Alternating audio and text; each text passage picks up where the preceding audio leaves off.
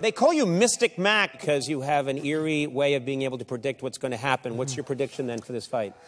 I feel he is repetitive and his foot patterns, he is almost stuck in a routine. His shots are the same over and over. His retreat is the same over and over. I feel there are many shots in my book that will land. I like the left uppercut, although he has the height and the range. I still like that rear uppercut, and then I also like the Mei Lua, which is the half moon. It's a capoeira technique where you spin and put your hand on the mat and swing your heel around like a baseball bat.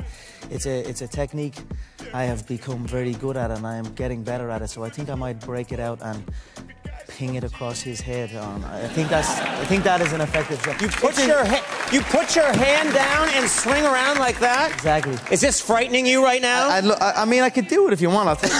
I don't want you to hurt. Come on, I don't want to slip. I'll hold your shoes.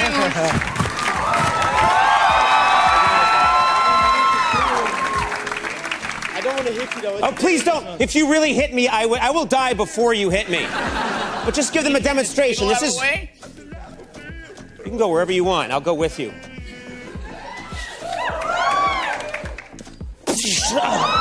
Okay, and that would just go right across my face, and then I would die. Yes. Incredible. Let's see that in slow motion. Bam!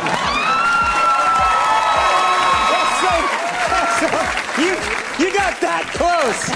You know what I love? My favorite thing about the replay is my face. Long before you hit me, I'm like... That would have went viral. Hey, this is a real honor. Conor McGregor, good luck to you, sir.